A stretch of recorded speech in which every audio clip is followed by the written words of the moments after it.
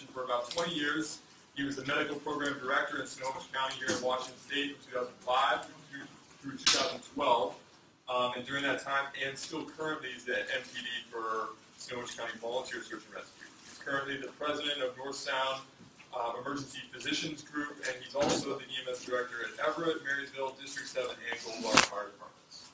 So the plan is that Ron's going to do a presentation for about 45-50 minutes, and leave some time at the end for questions, so taking no more than an hour. But if you do have questions, Ron is fine with interrupting or raising your hand, and he'll take them as we go.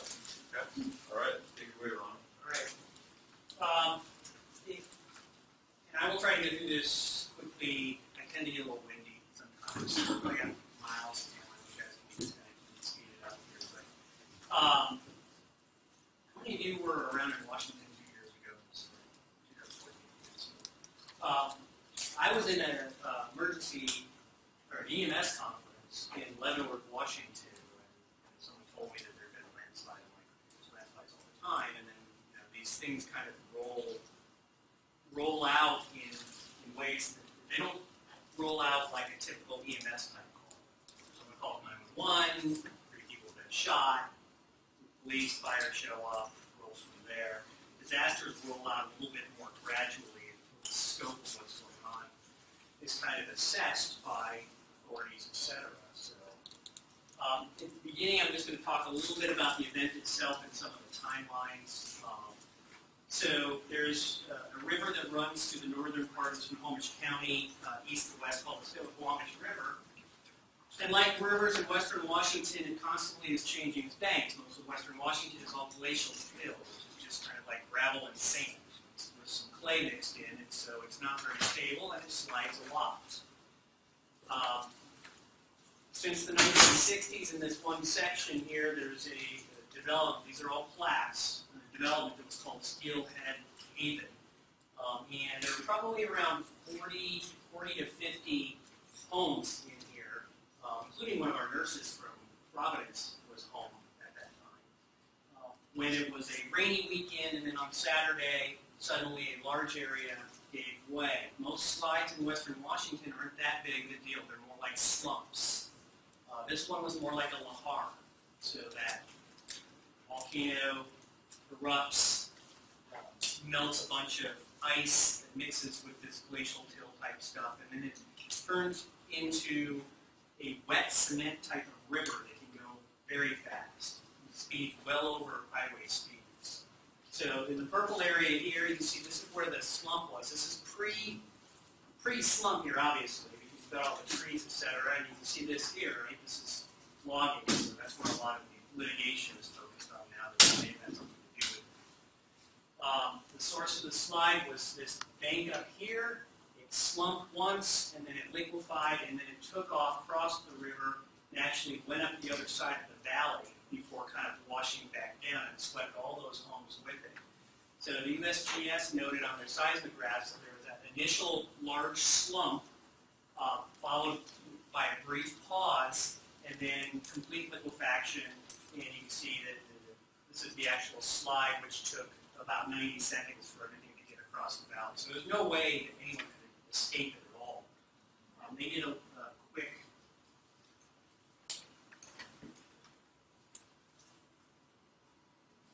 simulation on their computers, and you see, boom, that's across the valley, went right across the state route, 530, where there was actually an automobile on that at the time, too. So.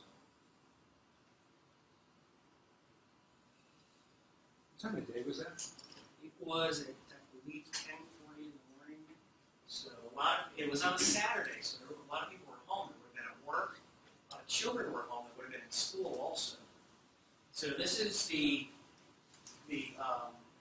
pre-slump area. Here's Steelhead Haven right here. And this is post. You can see this hillside right there gave away right into that and completely took out the river. You can see the river just disappeared there. This is a hill, kind of a knob, so it went on either side of it. And the bulk of the people, their pets, animals, and possessions in it washed up here, washed up there. So this is another photo, just kind of looking west. This is actually anyway, all these trees were way up at the top, way up here. So they slumped down. The soil underneath them liquefied and then shot across the valley there. So again, that's something really unusual. You can see all these hillocks. That's the fluid dynamics of this soil and water. It just kind of flowed up and down like that. Once it stopped flowing, then it settled, just like an avalanche does. Same type of fluid dynamics that an avalanche does. Well, in my opinion. So, abbreviation we don't need to go over. This is just some timeline stuff. Snowhawk 10, so that's our search and rescue helicopter for Snohomish County. They were actually spinning up at about 10 o'clock in the morning, 10:30, somewhere around there, to go on a training flight. And someone came out and said, hold on, gave this news. They keep spinning up and then they flew out over. So they were there. This happened around 10:40 in the morning. They arrived at 11:28 and immediately began rescue. So all of the rescue was done that day. So the last person that was rescued was at 4:30 in the evening. No one else was rescued after that. No one else survived it. So the first two were women that were uninjured. They managed to, like, in an avalanche again, if you could float on top of one of those water wing type things. What do they call those? They strive that way, relatively unscathed. So we brought them out what's called a screamer suit. So it's like a ladybug carapace that they sit in. We hoisted them out. Did a low hover to take two males. One of them was a child, and another was not a victim, but actually a neighbor. All the neighbors and fire departments and everything immediately converged on this scene to try to save people. And then they immediately would drop those people off on the road on the other side of the slide, and then say, okay, the fire department, someone will be here shortly, and then they go back and get someone else. Brought this lady out who had multiple long bone fractures. The fire department was extracting her from her house. The local fire department was, including the fire chief himself, and that was just a mess. About this time, the Navy search and rescue helicopter arrived. So this is different from Airlift Northwest. We used, and you'll see in the next slide, Airlift Northwest quite extensively. We would take the patients, we had to extricate them from this scene, which was a mess of a scene, really a dangerous scene. Put them someplace else, turn them over to fire to get to Airlift Northwest, and then in a knee-jerk reaction in the Airlift Northwest, if they don't hear differently, they're going to take all the patients out to Harborview, which in hindsight, probably one patient really needed to be a Harborview. She needed a lot of surgeries, etc. So that was something that we worked on from EMS medical director standpoint. So the search and rescue, though, they're useful. So they've got people that will go down on the ground and help extricate people, put them in a litter, get them up and out. We did a joint rescue on an older guy, 80-something years old, with some decluttering type injuries to his upper extremity. And we brought out our second kind of command helicopter, search helicopter. It's a small bird, little bird. And so now we were stacking assets in the air. There were obviously assets on the ground. This is kind of air ops. At least initially, my involvement in this is with air ops. On the ground, it was all fire department at this point. They had sent out kind of an all-county page for help. The units were en route, but they didn't get there until about this point. But these guys can use a thermal search to look for people, and they provided command and control until state control could get there with a fixed-wing aircraft, make a no-fly zone, and help make sure that no helicopters crashed into each other. So early on, fire requested Airlift Northwest, and they sent all four of their birds. There were two ways that this was being attacked. One from the west, which is the way most of us got there, because you come up I-5 and you go out 5:30.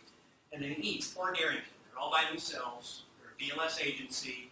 Got one dock in town, and I didn't even know if he was around. And so they were kind of on their own. But we sent out one airlift to that side and one to the other side. And then they started taking these patients, one to Harborview, landing at the Alpha Zone, which is on the east side, one to Harborview, left Harborview, came back, go to Harborview, et cetera, et cetera, et cetera. So they were shuttling these patients out as fast as we could get them out there. So this is a Snowhawk 10. The search and rescue for Snohomish County actually doing a hoist off. These patients usually were extricated out of the mud.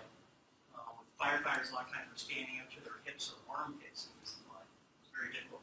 We had to actually rescue some of them. They get them out, and you can see down here, this little blurb down here is the collection of people that be hoisted out, and one of our rescue techs down on the bottom there is blackjack.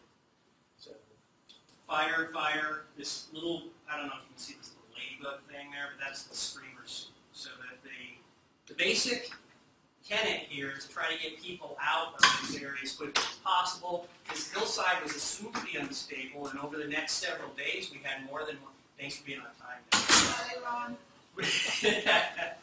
So we had more than one episode of everybody being pulled out of the area because the geologists thought that it was starting to slide again, to slump again. And this was an unusual slide from a geology standpoint. Like I said, usually they're just slumps. You guys have seen those. If you've ever been hiking around in our mountains, you've seen lots of those, particularly near rivers. This was really unusual. So we needed to get people out of there. So the easiest way you could get them out is the easiest way you could get them out. If they went out in a litter, that means they were bad hurt. So they had broken bones, pelvic fracture. They got no kind of triage, basically. Everyone that was on the ground with these people were all EMT levels. There weren't any paramedics available for these rescues. So this was straight up extraction and just try to save their lives by getting them out of there. This is on the east side, so the river's over this way, SR 530's over here. This is one of those horns with this knoll that I told you guys about. And we had this big open field that hadn't been flooded yet. Remember, the steel Wabash is piling up against that slide and starting to flood this area, but it hadn't gotten here yet, so we call this LZ Alpha. This is the Navy Search and Rescue big NAS helicopter there, one of the airlift birds there. So this is where the transfer would take place between us, between the search and rescue people and the airlift people. This is on the east side. So this is what I saw right here. Look, I've got this rug, and I see this house sitting there. It's less crunched looking than it appears here because you're looking down on it, but it was still kind of a weird scene considering I had driven this area many, many times. This was taken from Snowhawk 10, and the debris all went that way. But there were a lot of bodies kind of in this area here too, in addition to some rescues that were done there. And then, while this is all happening, that river, it's March, right? So we've got snowmelt and we have rain, and it's all piling up. So the National Weather Service actually issued a flash flood warning for the next week or so, west along the valley all the way to Arlington. This is building up against the dam, and it was, our rivers, they're not going to stop. They're not going to create a big lake. They're going to find their way through. And if it broke down and went through, then it was going to take out several neighborhoods in the Arlington area, which is a city of about 4,000 people, I guess, 5,000 people. So, that was something else to worry about. This is also complicated getting to the scene for those people, those rescuers on the east side, the Darrington side. So they used a lot of hovercraft in these areas and actually had to do a lot of searching for recovery in water like this. And it was actually not until it actually carved its way through and the waters went down that we were able to recover the last of the people. So this is Snowhawk 10 doing hoist ops rescue. You can get kind of an idea from this low shot just what a nasty mess this was. It's not just mud and water, right? This swept through a housing development. Now it's a rural housing development, sure. So that's got its pluses and its minuses. People that live out in the sticks will have, I think it's fair to speculate, more barrels of whatever we don't know. In addition to they're all on septic. So think about your garage, your parents' garage. There's stuff in my garage. I don't know what it is. Right? All that stuff got swept out, broken open, and mixed with this mud and water, including the septic systems. So that was the initial toxic nastiness. And then it just got worse from there as all the little critters and people started decomposing. So, this is a treacherous mess. You step on some of these logs, you could break a leg. You go right down between it into this quicksand type stuff. And these firefighters who all live here, they're all volunteer firefighters, and they knew these people. In addition to neighbors, etc., they all just piled into this mud to try to get these people out. I have a couple videos, but I don't have them here. There's some privacy stuff and things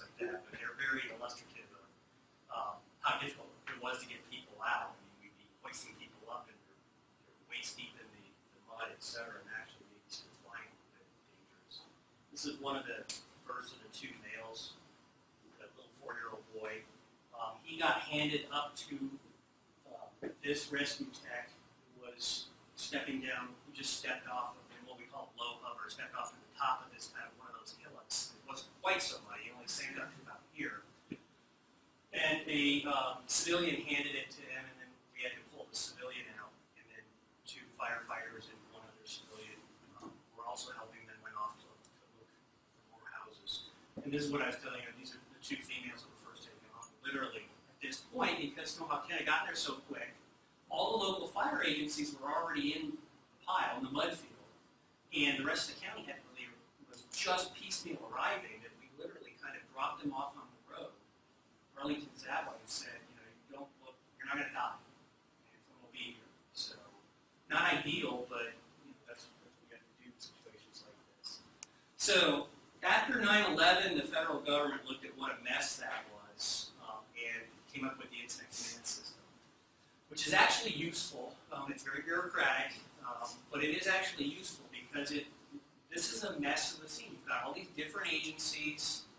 You've got police, fire, hospitals involved, and then it expands from there as you bring in public works, federal government, state government, things like that.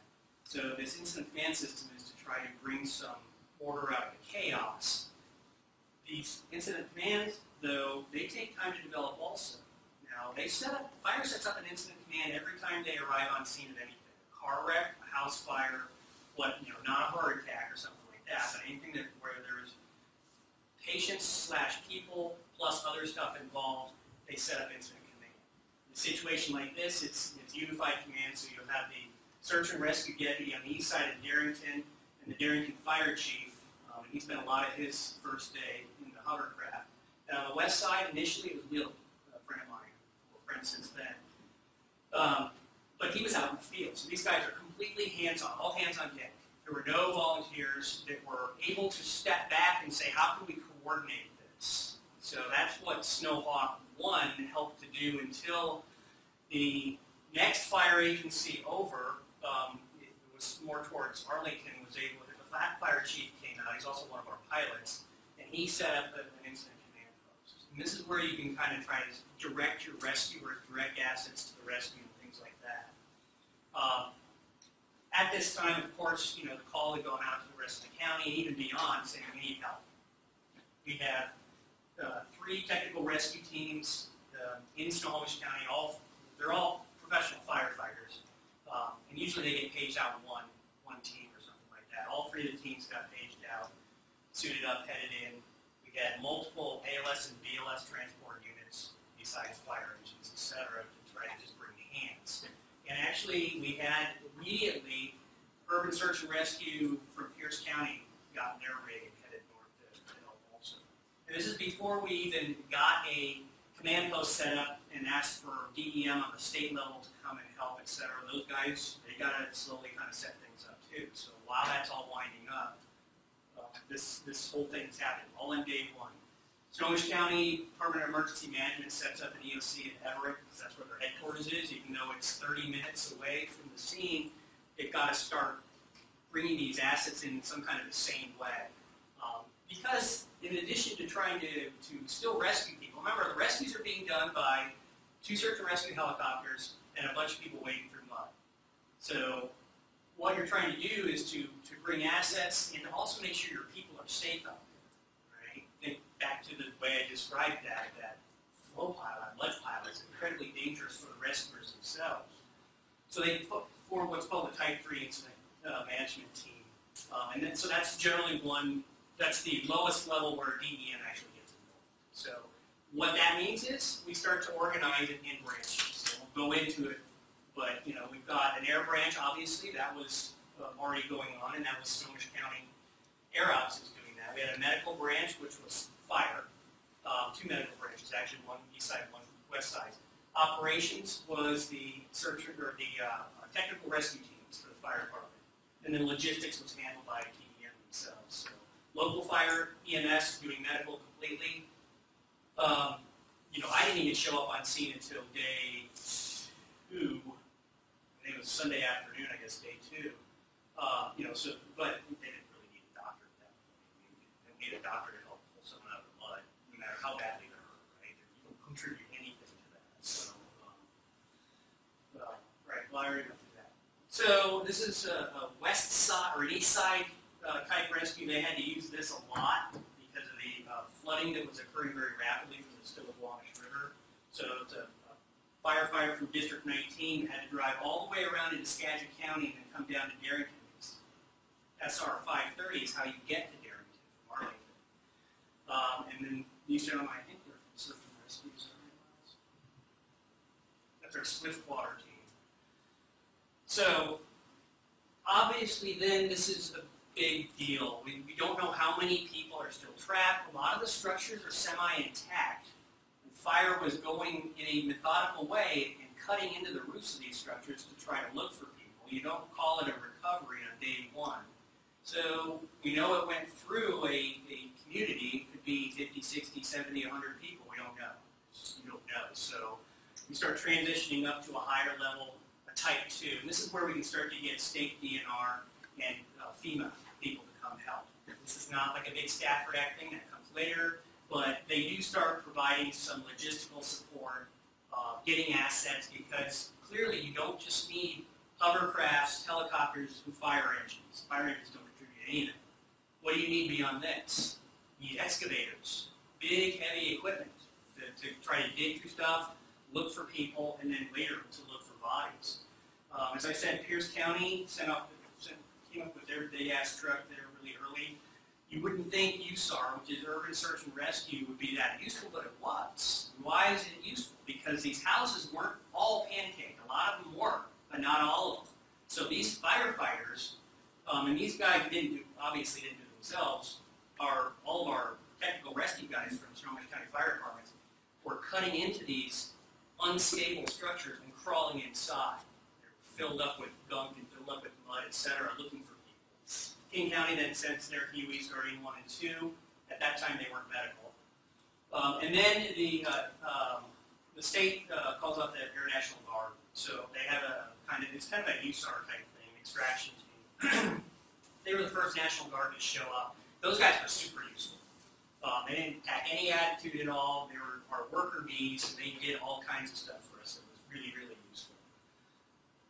Something you might not think of. The Snohomish County Medical Examiner goes, oh crap, what am I going to do? So they have a mutual aid network also, so they start bringing in help from outside counties. Yes? I'm curious, did they activate DMOR for that? Yes, they ended up activating DMOR. You see, this thing kind of rolls out. Canine. So Snohomish County Search and Rescue has a canine unit. Of course, they came out, but they needed way more dogs. This whole scene was hardest on the dogs because they were constantly, we had big boots on and would look for, I was standing once in the mud up to, mid-shin and looked down, there's a big lawnmower blade sticking right out at my shin. These dogs were stepping in that with paws. We actually had to bring out vets, set up a vet clinic there for emergency care. We probably gave more emergency care to dogs. They would get dehydrated really easily, and they would lick these pools of black water with swirly stuff in it. So they were getting sick. They had a lot of diarrhea, etc. And they worked their butts off, and their handlers a lot of times looked like they were 60 years old. They're sitting there running up and down, and it was really tough walking on this thing. Going 50 feet could take you literally 15 minutes to go, which was part of my concern that this was really a dangerous thing for our rescuers.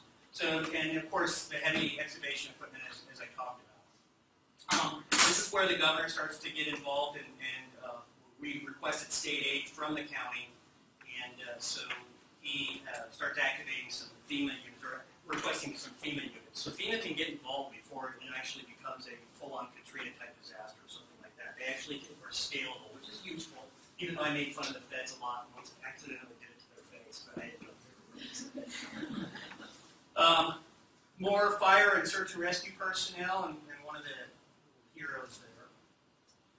So day 4, this is the second or third day that I was involved. At this point, our helicopter rescue team was quite involved and getting quite stretched because we're all volunteers also. We actually had 2 teams of rescuers, paramedic and a rescue tech out there, and they would give us the crappiest places to set up. Once was it an operating quarry, which people at the quarry nicely, they kept working, but at least they gave us a little space on our own.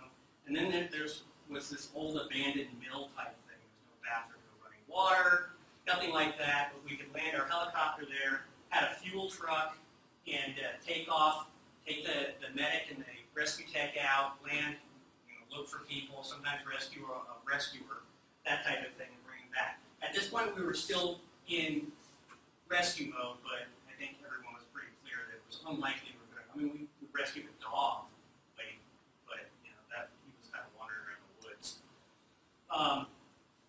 So this is the medical examiner's, I guess, portable morgue, and so they brought it up to that old mill and kind of left it there, and then we felt kind of ignored, and they came, this is my brand new truck I just got. And they're like, can you tow this thing and move it over here? I'm like, I don't know. I've never really done that before, but so I had to experience that. But they were really nice people, and they got augmented first by mutual aid, and then by FEMA, by the FEMA people. And actually, the National Guard also helped with, because clearly that's a big part. That was a big part of it, was the medical examiner part. And then the governor was obviously Guardian 1 and 2 from King County would just zoom overhead and bring every senator, the governor, lieutenant governor, they go zooming over. They didn't really do anything but look at it, but one of the big things they did is the president signed a disaster. So when the Stafford Act actually gets declared, then it's declared a major disaster. This is no longer rescue stuff. This is mitigation. This is rebuilding. This just opens up a pile of federal funds to help both the rescue agencies and then the people that were affected by the slide itself. This is a huge budgetary crunch for agencies. And some of these little dinky volunteer fire departments have budgets that are really small, really small. So it's a big deal.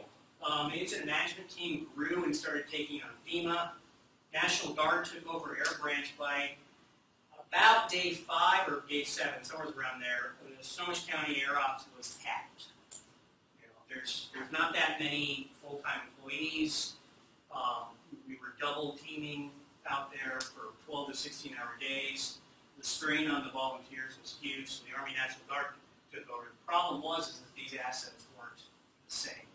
And we had set up everything with this in mind. I'll get to that a little bit more later. These tech rescue guys, fire guys, they stayed out there for 6 weeks in one form or another. Towards the end, when they were just had 3 or 4 of these huge excavators, some of them on pontoons on these lakes, looking for bodies, for pieces of bodies, etc. They would have a tech rescue guy sitting on the excavator, being the kind of fire EMS medical person. They were just looking for anything that looked like it might belong to or be around a human being. So they worked their asses off. But the command part of it got augmented a lot by FEMA and DNR, and actually the National Guard helped us out a lot here too. They couldn't do real technical stuff, but they could do a lot of the digging, looking, etc.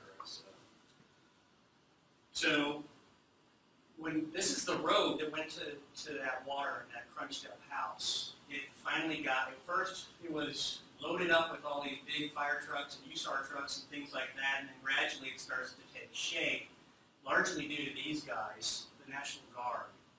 We were in and out of that stuff. As I told you, that mucky water was full of who knows what, plus septic.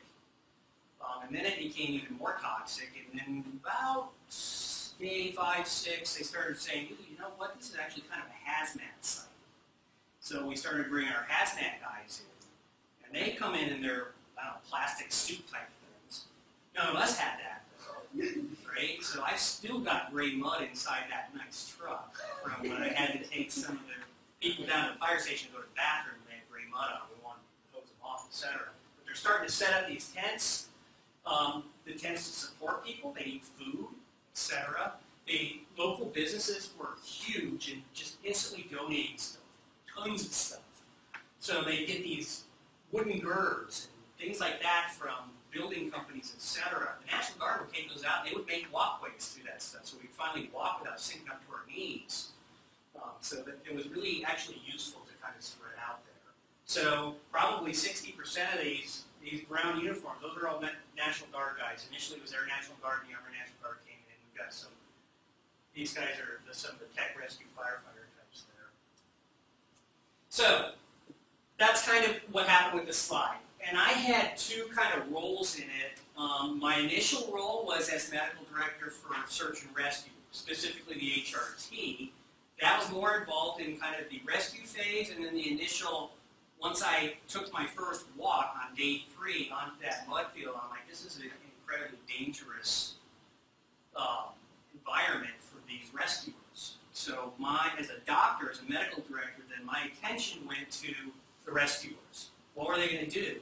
They could, break an ankle open fracture, you get a partial amputation. There's all kinds of things that I was going through my mind, having seen the stuff that was out here, and how we're going to help them. These guys weren't on little walkways. They were off in the muck.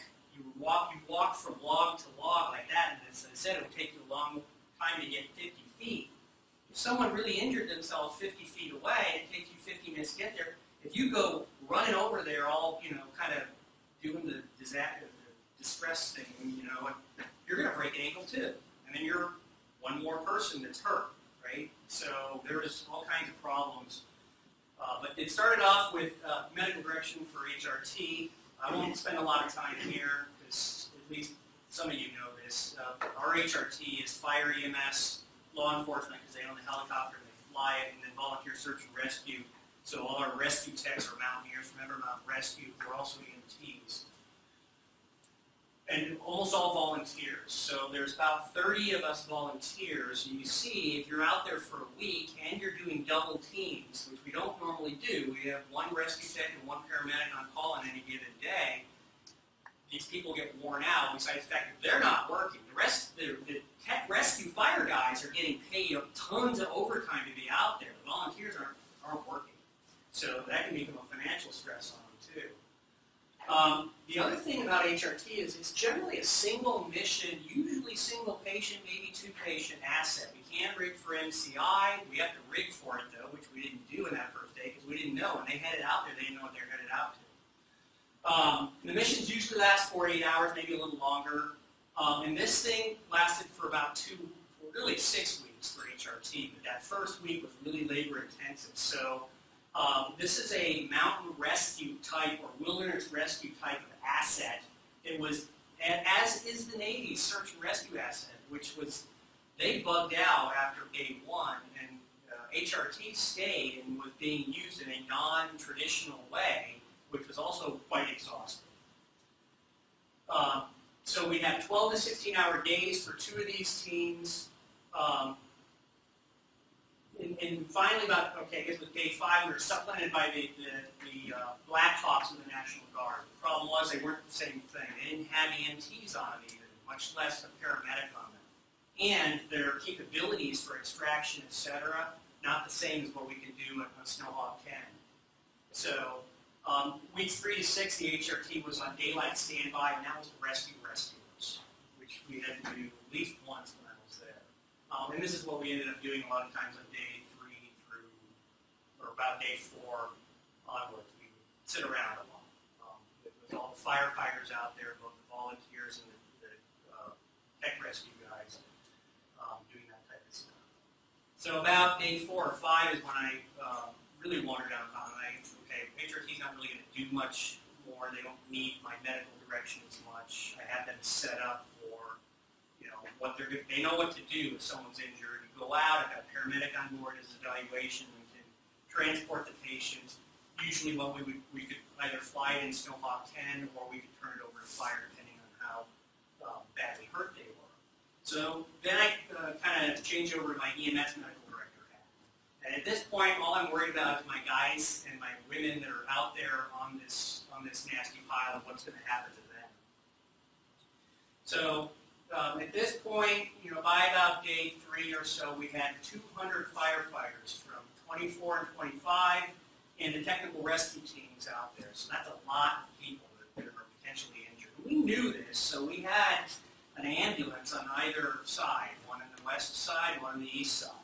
It was a medic unit, actually, ready to help. The problem was they were sitting in clothing that is completely completely inappropriate to walk out there, and you've got the guys out there that are injured. What's going to happen? How are you going to get them out of there? That type of thing. And quite frankly, they hadn't really thought that out. They were so focused on ridding the place, trying to get, because they weren't the only people out there. There were a lot of civilians out there, and you couldn't keep them away. They tried at first, and they would just go around the other side, but they were locals. This was their family and their friends and stuff like that. So we ended up working side by side with them, but it was still quite a nasty area. So this is I've already kind of talked about there. This is what we did. These excavators would dig these big holes. These guys would hit there with rakes and rake through it and look for a body part, any sign of anything that might be a personal possession of someone. We also took that aside, and those got cleaned and cataloged, etc. That was a huge process that went on for weeks itself. And this is the type of stuff, again, that they were walking in. And so it was a nightmare to get through up here. And day 4, Snowhawk 10 was bringing out a partial body, and the tech rescue guys know how to deal with Snowhawk 10 and know helicopter rules of safety on the ground. Civilians don't. One of the relatives of this person that was found, and they were trying to get out, got too close.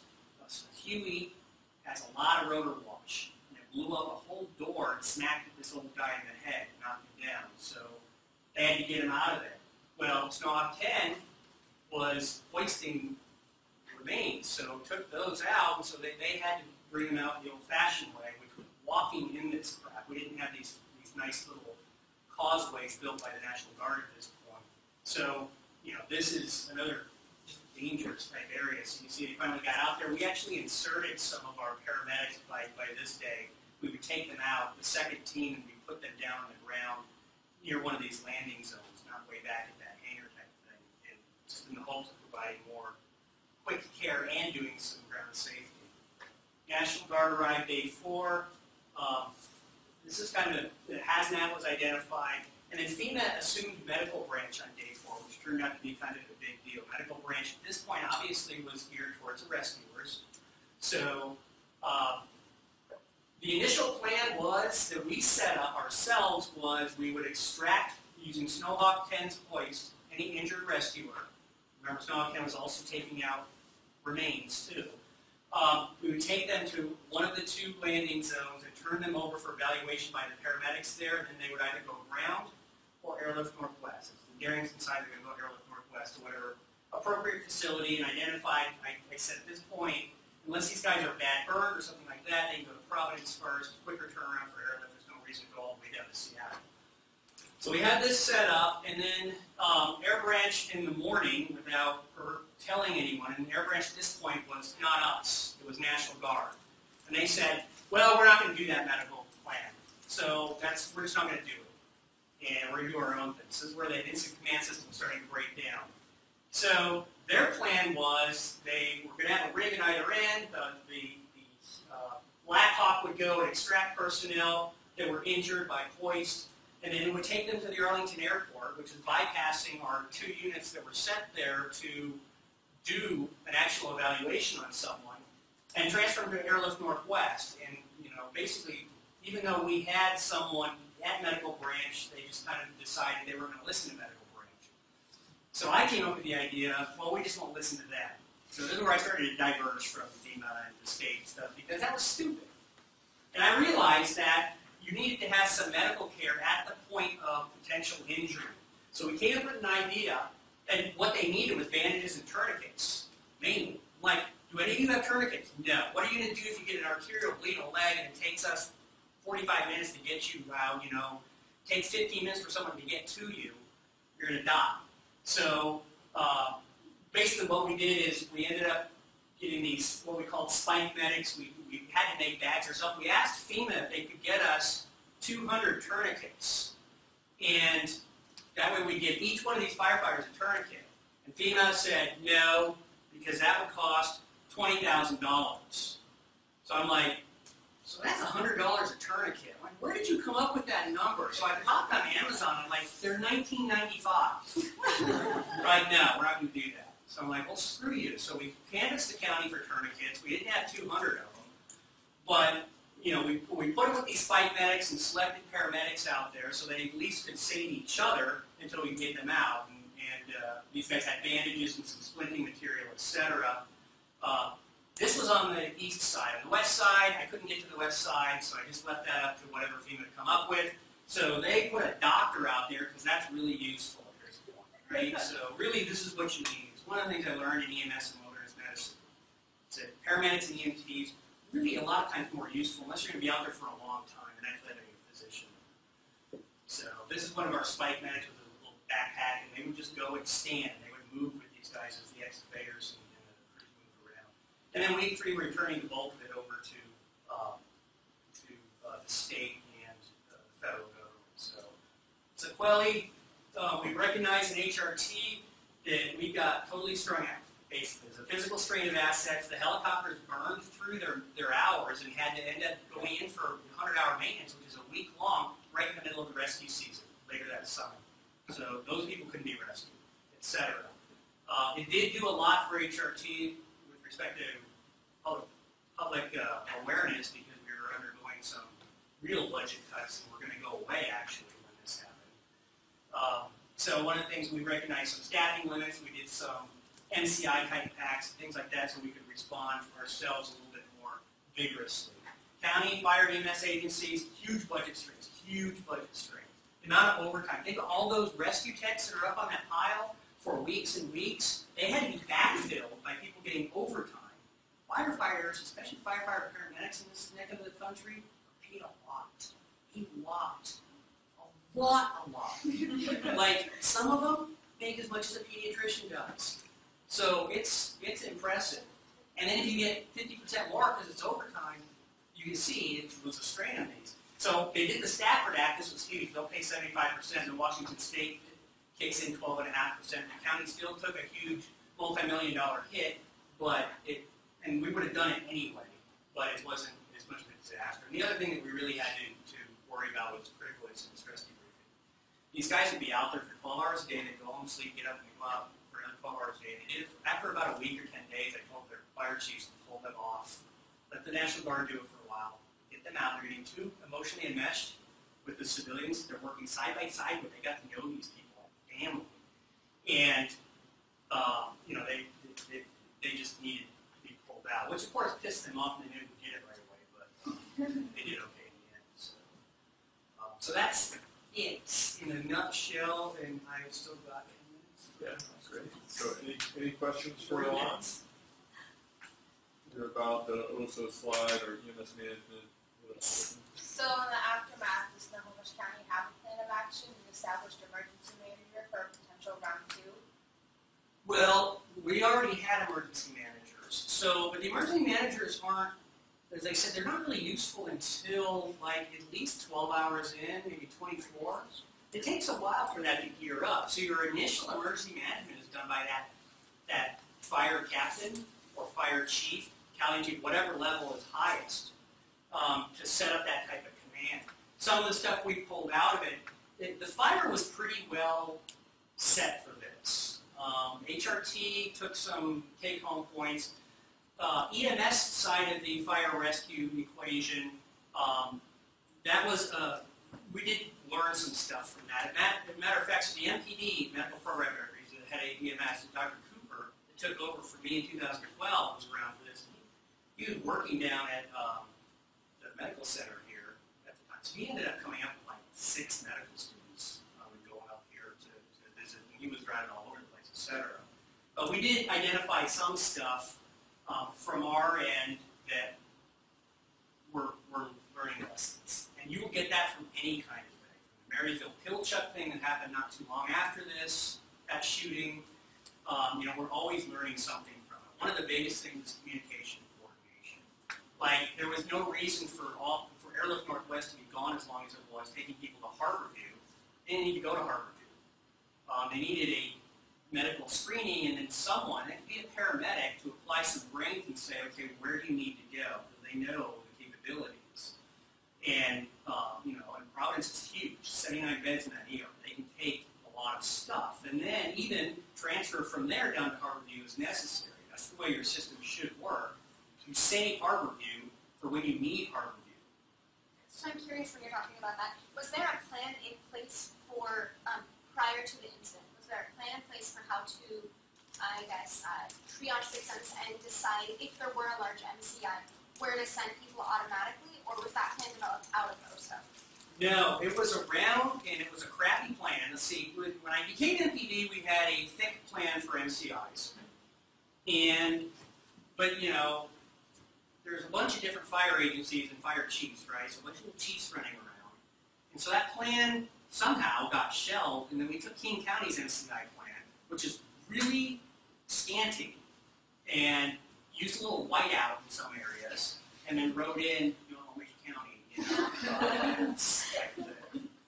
and still, the system worked okay because dispatch and a few intelligent chiefs like Eric Andrews, who's District 7 and District 26 that I work for, can direct some assets, and dispatch knows how to direct assets. But what happened, particularly this is the end where the doctors get involved, is like, where do these patients go? They just did it by habit at that point. And this is the way rural part of the county. So like in Everett, or for instance in Marysville Pilchuck, when those kids got shot, Marysville's right next to Everett. So they knew what the capabilities were, and they took those, and they knew ground was fast, and boom, they had them down at Providence within minutes. There was also some controversy at that, though, because there was some thought that a couple of those people should have gone directly to Harborview.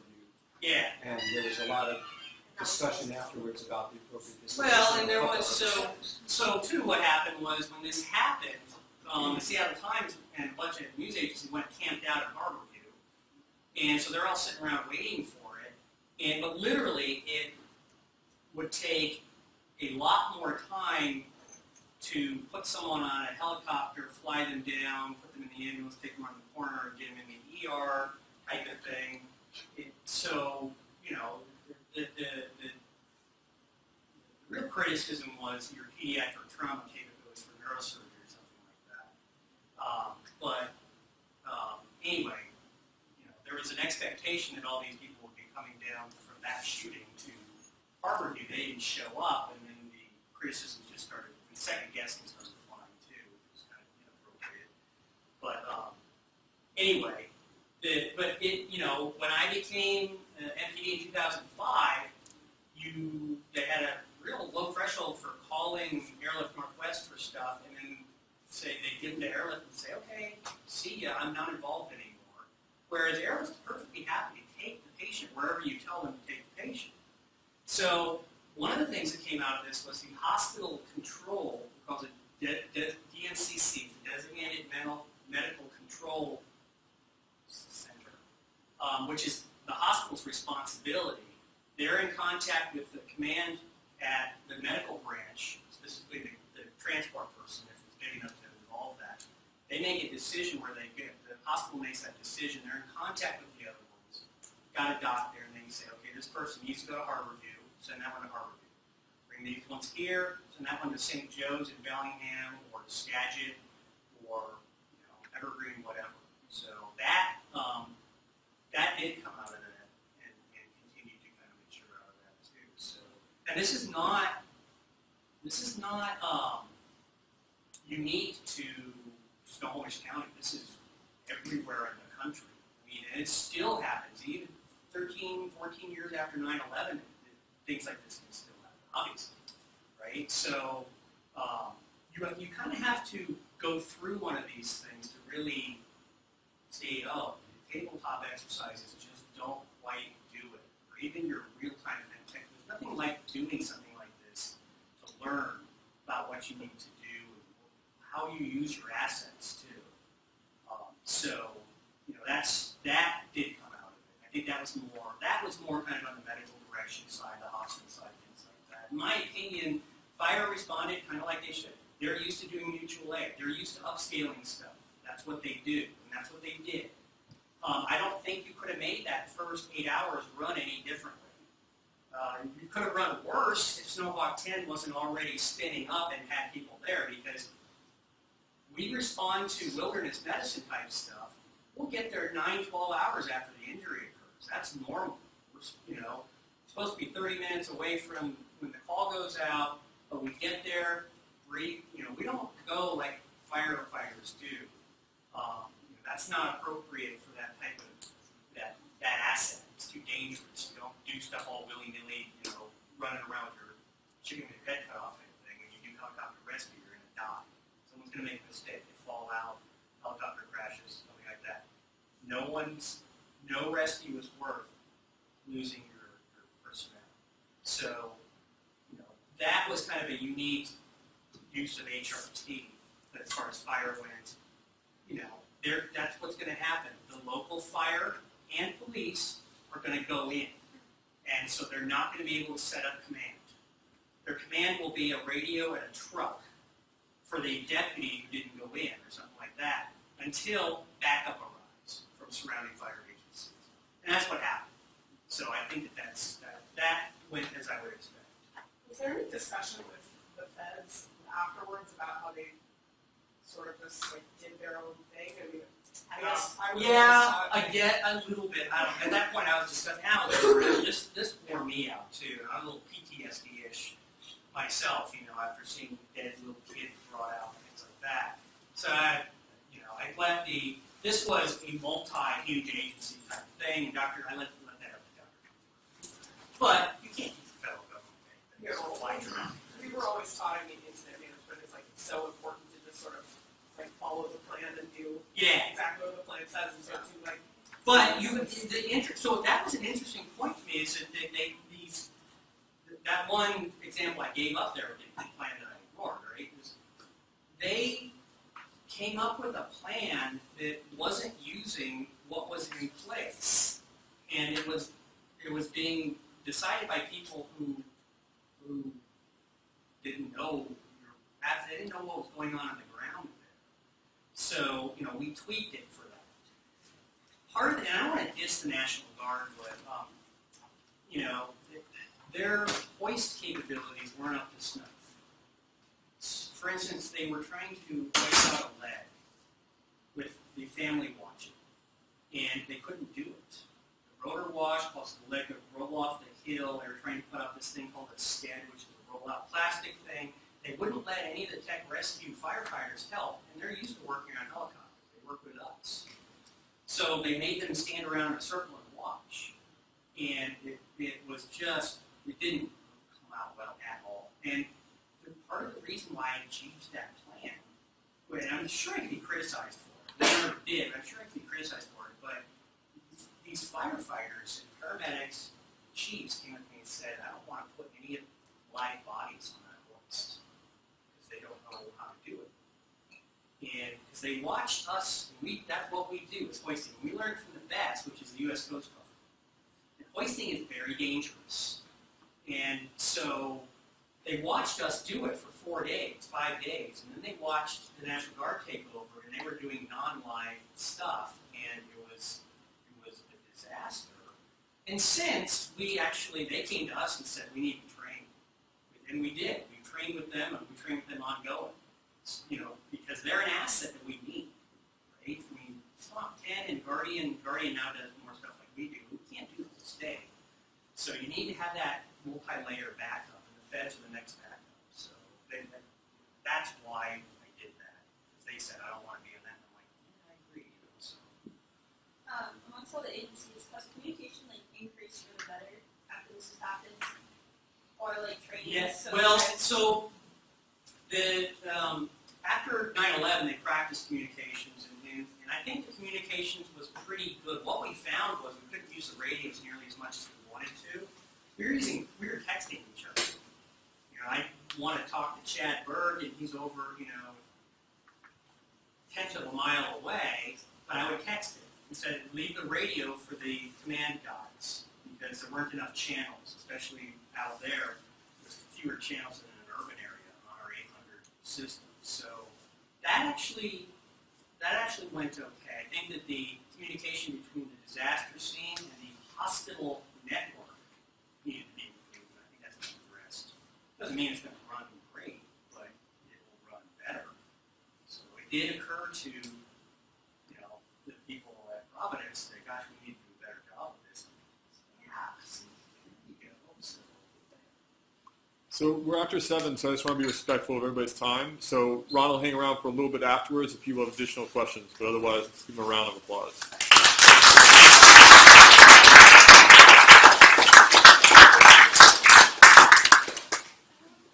We have more sandwiches. Did it tape?